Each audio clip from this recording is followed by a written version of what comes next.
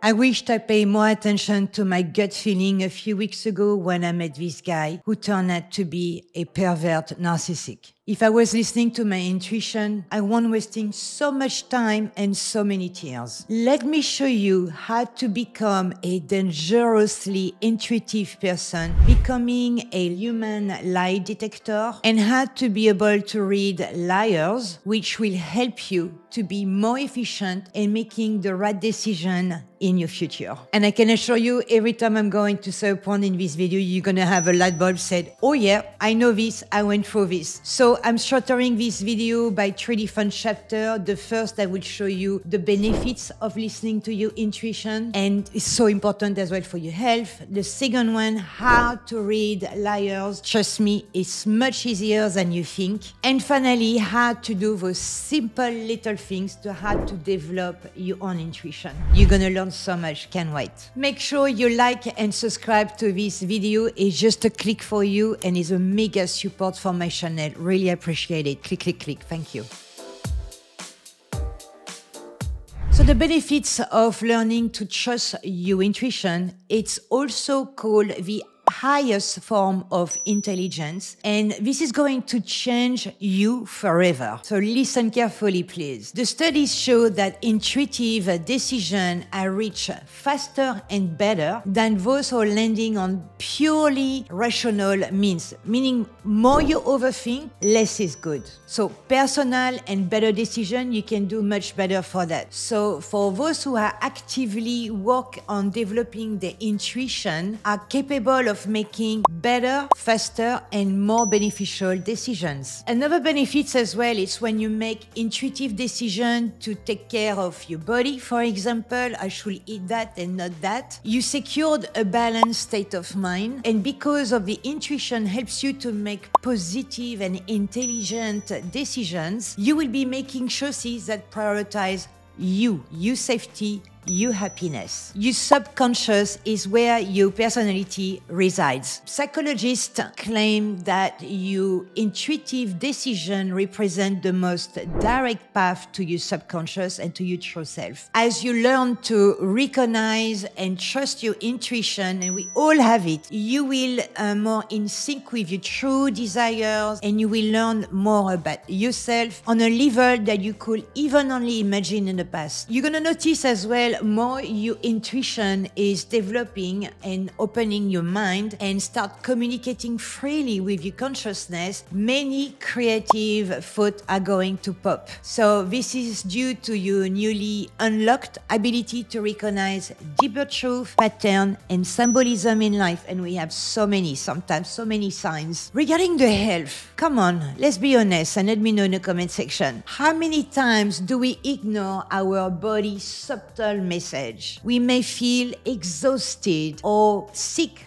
or nauseous, and yet we keep on pushing ourselves to the limit in order to meet deadline or satisfy others, right? Sadly, this results in chronic stress and plenty of health issues are attached to that. The good news is, more you're going to listen and learn to listen your gut, more you're going to become aware of your body intuitive knowledge. This way you can easily tell when exactly you need to take a break, you need to seek professional help, or incorporate necessary lifestyle changes into your routine.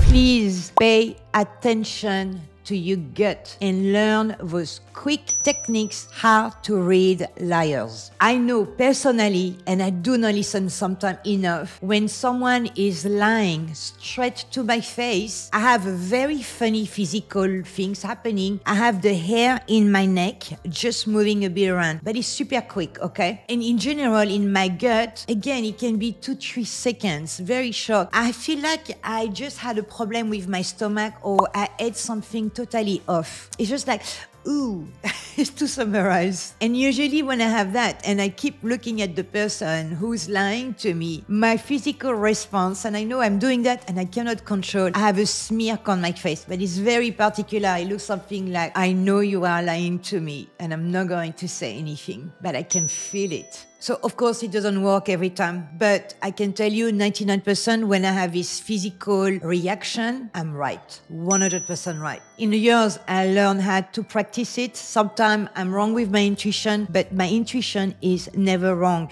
And the good news about it, more older we're getting, more our intuition is stronger because we have also experience who's coming with it, which is an amazing mix. And sometimes when someone lied to me and I don't say anything, he stayed with me for a few days and I rethink about it. And when I start rethinking about something that someone told me at this precise moment, I know it's a lie, even a small one. Do you have the same thing? Or am I the only weirdo here?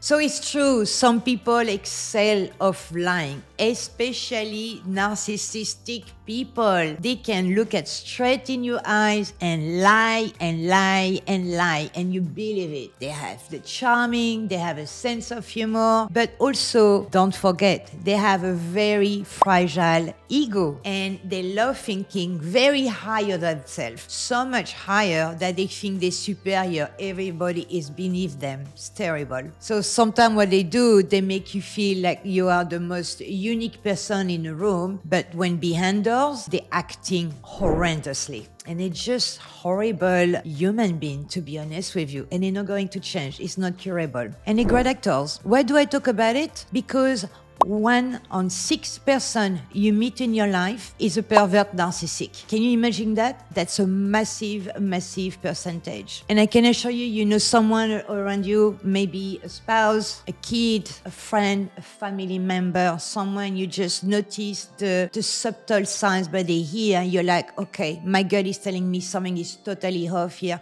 I can assure you, you are right. And you can get hurt a lot by a narcissistic person. I'm going to call it PN, okay, to be a bit shorter. I've been reading and listening to a lot of YouTube videos recently that helped me as well with the healing process. And right now I'm reading a book I cannot recommend you higher than this book. It's called It's Not You. It's from Dr. Ramani. It's available on Amazon and as well as an ebook or his audiobook. I will link in my description box below, and it's going to help you so much to understand that why some people drive us so crazy and actually it's not coming from you.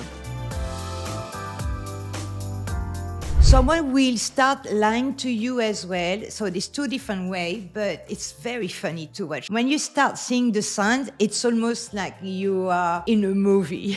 It's when someone gives you too many details about a big lie. Okay, somewhere, or it's just like, oh, but you know, I've been with this person and this happened. And it's just like, hang on a second, this story doesn't make sense. Or you have the opposite, the people who are extremely vague. I hate when people said to me, and that happened with this person who said, oh, I'm a man of a few words. Really? Because every time I ask a precise question, it's so vague, even on a, let's say, oh, when are you going back to London? In April, around there. And I'm like, but you have a date. Did you book your ticket? And it was always vague. And I'm like, oh my gosh, how difficult. It's a simple question for a simple answer, right? Going back to the person who gave you too many details is because this person is trying to persuade you whatever they said. It's too precise. It's too much. And you can tell it because they try to sell their stupid, hard story, you know? And in reality, what they're doing, they're just overselling. Also, someone who is changing the topic very quickly. I'm going to go back to my story about London. So when are you going back to London? Oh, next month. Oh, by the way, in which restaurant we should go eating tonight? And I'm like, hang on a second. That was an important question. So someone who is changing the topic so quickly on an important question, that means they're avoiding to answer to you. And if they're avoiding because they're going to lie or they don't know how to answer, but because it's a lie. Also observe the same way the people who speak very fast and change the topic in same time. I know I'm giving you a lot of clue, but now when I've been reading and preparing this video for you, it's just like, oh my gosh, you were just under my nose and I didn't see it.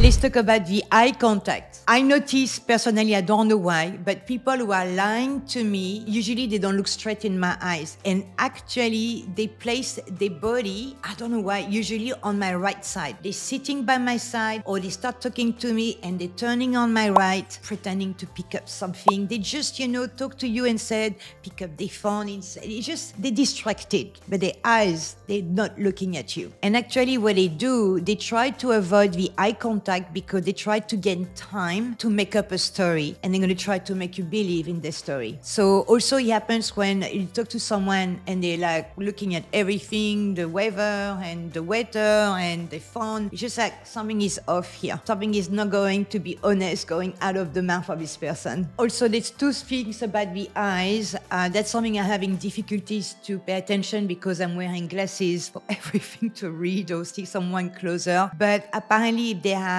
their pupil dilated, that means they are lying. But to me, it's something I cannot pay attention for it. But another one as well, in when someone is blinking too much. Yeah, sure. Well, I told you yesterday I just went to a restaurant with my friend Peter and went straight to bed. It's when they do that unconsciously, they try to make up a story and they are saying, I'm lying. I know it's not funny, but seriously, just people.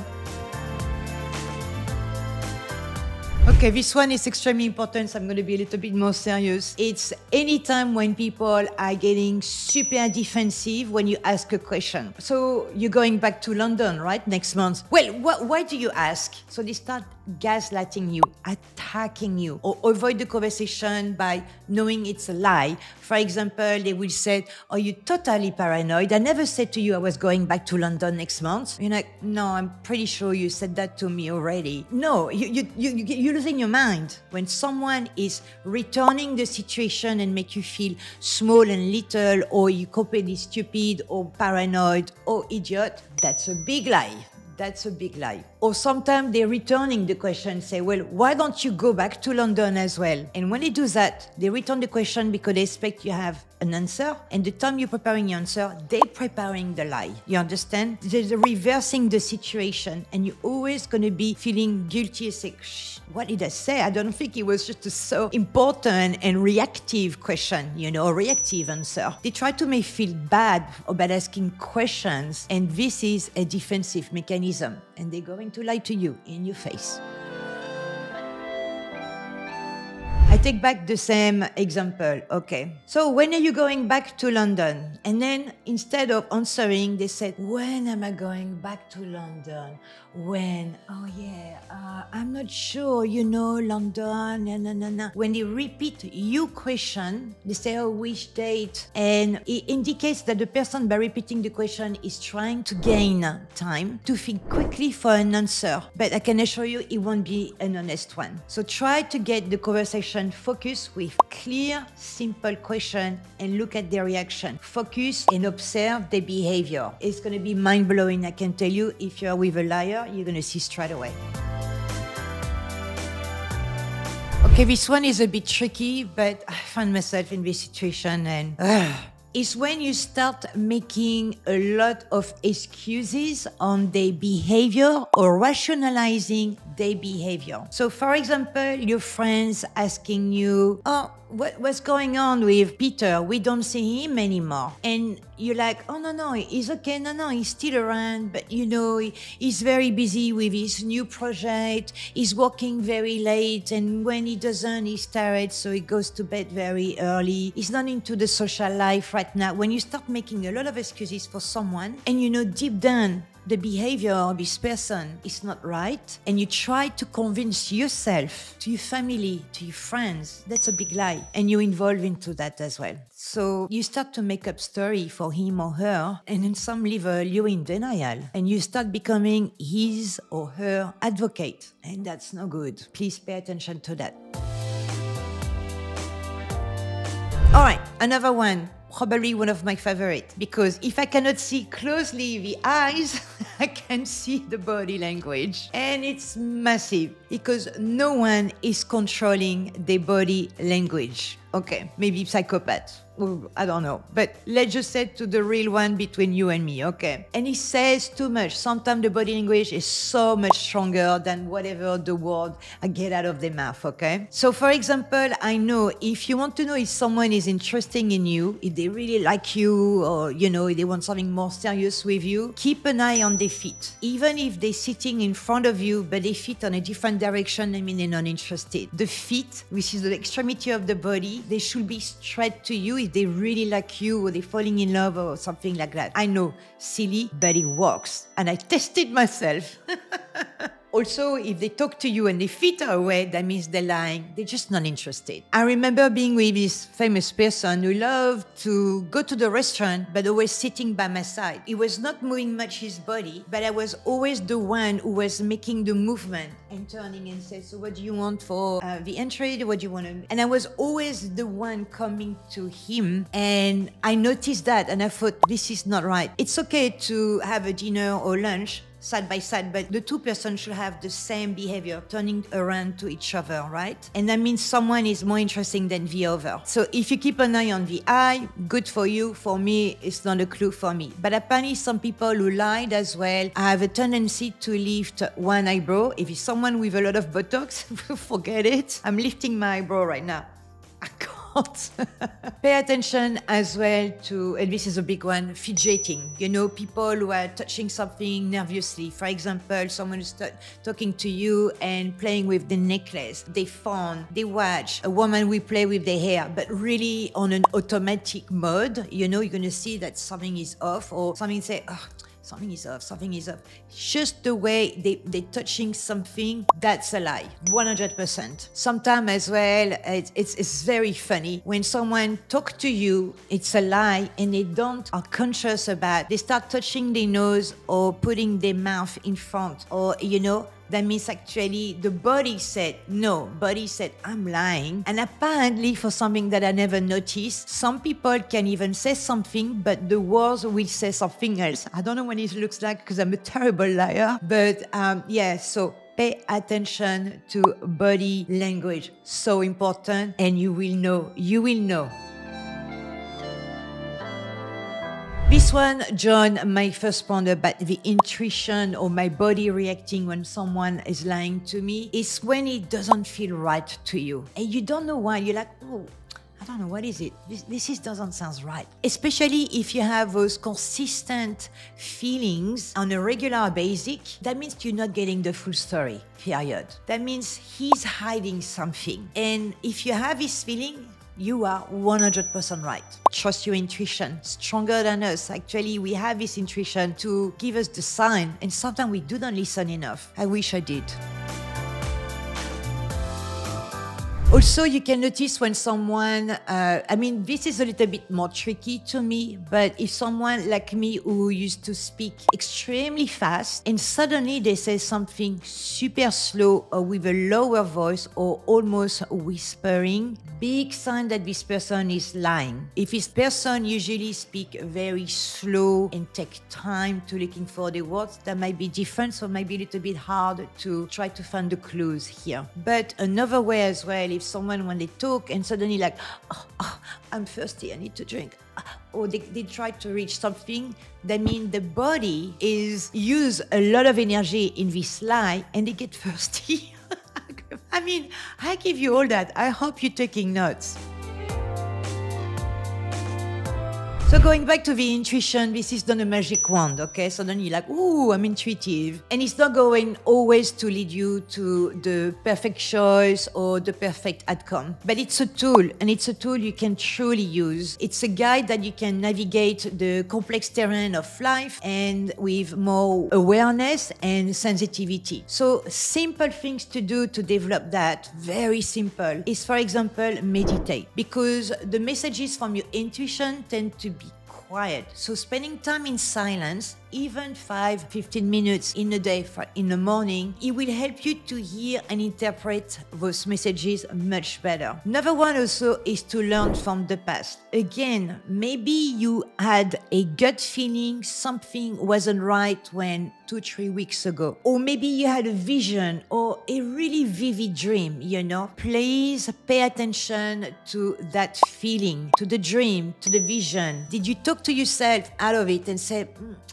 why this is coming back to me? Try to remember exactly how you felt at this moment. Recall as many details as possible, because the more you can get in touch with this part, that this part will try to warn you, the more you will trust it next time. Escape from the daily routine, meaning get away, slow down. Go on a yoga retreat. Take a holiday. Take a weekend away. Go for a drive for a day. Spend a day of something that's surrounding by something a bit different. Go for a walk. Just stop to be overly busy and be a little bit more sensitive to the quiet voices of your intuition. Try to clear up your schedule and see your intuition it pipes you up, you know. Your intuition speaks through as well your body. So the more you cultivated the somatic awareness, the more sensitive you become, and that's really extraordinary. So if you can get uncomfortable with a physical feeling when you're trying to make a decision, pay attention at this moment. Do you feel light or do you feel heavy? Do you have a sick feeling in your gut, like I explained to you when it happened to me when someone is lying? Or do you have like maybe a diarrhea or even a headache? That's a big sign from your intuition, give you a warning. Sure, maybe sometimes it's some stress response, but if you stress about something, that means something is off as well. When the cognitive mind is busy, it can override your intuition, right brain, and the subconscious mind. So I'm going to really simplify for you. When you're sleeping, your cognitive mind resting and open space for the subconscious mind to signal you in dreams. Not everybody remembers their own dreams. I don't, or the very vivid one who is in the middle of the night, I woke up and I'm like, oh, I think I had a bad dream. Or it's just a bad feeling. If you can, keep a notebook close to your bedside table and writing down. But that usually is your body giving you some signals as well. So please pay attention to your dreams.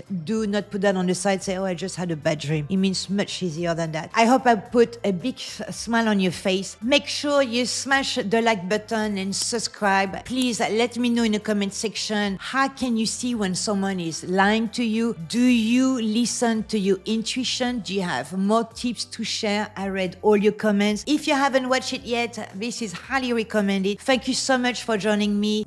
Big kisses. I see you to the next video. Ciao, ciao.